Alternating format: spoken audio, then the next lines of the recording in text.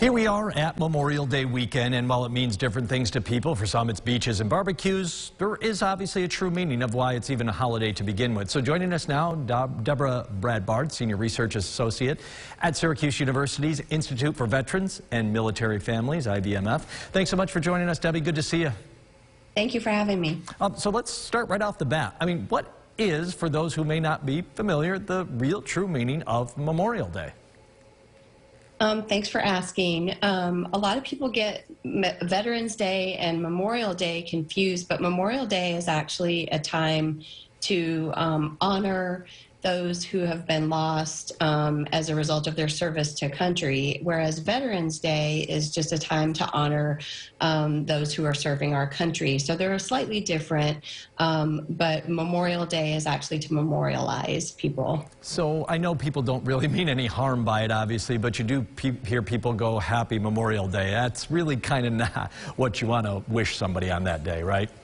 Yeah, exactly, because it is to honor those who have sacrificed everything in service to country. And so, you know, Happy Memorial Day just, you know, sort of isn't the appropriate sentiment for the day. What does it mean for veterans, for families who've lost loved ones, family members, somebody that the day obviously has been created for? I mean, what does Memorial Day actually mean to them?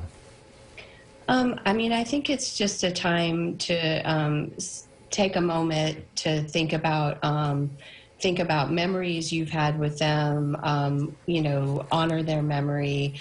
A lot of times people will use that day to reflect on, you know, their relationship with that person. Sometimes people will, you know, use that time to visit their grave, or, you know, be involved in community service to honor their service. What would you say, obviously meaningful to those folks? What would you suggest the proper way is to acknowledge this holiday, Memorial Day, especially if you're not somebody who has a loved one or a friend who's passed in service? Sure. I mean, there's not one right way to honor Memorial Day, but, you know, a few things that people can do is, you know, put a flag up and raise it at half staff, volunteering to place a wreath, you know, if there's a military or veterans cemetery in your area.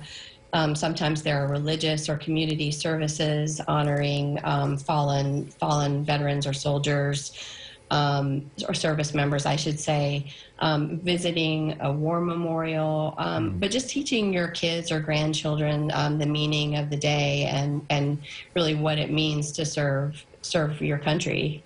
Obviously, Memorial Day, that Monday holiday, is always a great way to do that, but I would imagine you don't just have to contain it to just that day, do you? What do we do maybe other parts of the year to also acknowledge, you know, what these men and women have given for our freedom here in this country? I mean, again, I think just bringing attention to what it means to serve your country, you know, that it is a sacrifice. I mean, one thing we always say is, you know, just communicate with the people in your community that are involved with the military, get to know them, support them, and learn a little bit more about what their life is like. And that's probably the biggest thing you can do. But I mean, employers can employ veterans and service members. That's a huge thing that we always talk about. Those are just a few things that you can do. I know for a lot of people this is a big holiday weekend, long weekend. You have off from work, you have off from school. People are going to do beaches, they're going to do barbecues, they're going to have get-togethers. Maybe they don't raise that flag, maybe they don't go to the parade. Is that a problem, or is there kind of a middle ground on there? You know, I don't think there's a right or wrong way to you know, to honor the holiday. I think you can do both. I don't think it's one or the other. I think you can honor the service of you know, honor the day of Memorial Day, like we've discussed, but you can also celebrate the beginning of summer, go to the beach, have your barbecue at the same time. I don't think it has to be one or the other. Deborah Bradbard's the Senior Associate from Syracuse University's IVMF. Debbie, thanks so much for being with us, kind of talking us through a lot of that. We really appreciate having you today. Thank you for having me.